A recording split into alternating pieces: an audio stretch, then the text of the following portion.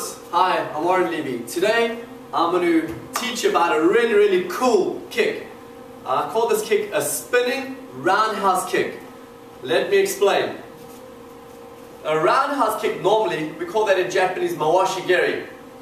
From our fighting guard, remember we want to be in two lines, have a strong base so that we're nice and solid when you throw this kick.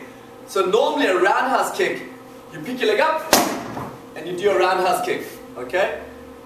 Without going into too much detail about the roundhouse kick, but a brief couple points. First of all, I can either pick my leg up to the side. That's very traditional. That I pick my leg up from the side, I turn, and I kick, and I take my leg all the way back. Or we can be a little bit more sportier, more streamlined. We can pick our leg up straight. Okay, our knee can come up straight, and then we twist. I twist our body. The important thing when doing a roundhouse kick is that we keep our body up straight. We don't lean back, because then we're going to fall back.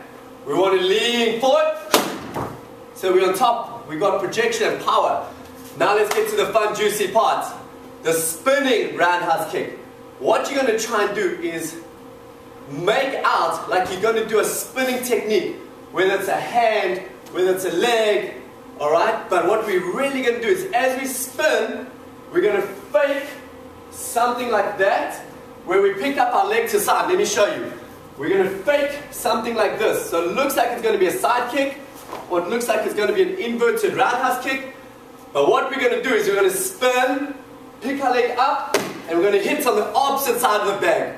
Okay? This is a great kick. If you're a competition fighter, this technique works really well. So as you spin, you hit on the opposite side. Alright? So you make out like you're going to do a spinning wheel kick. You fake like you're going to do a spinning wheel kick, but you really come around and you hit the guy on the opposite side.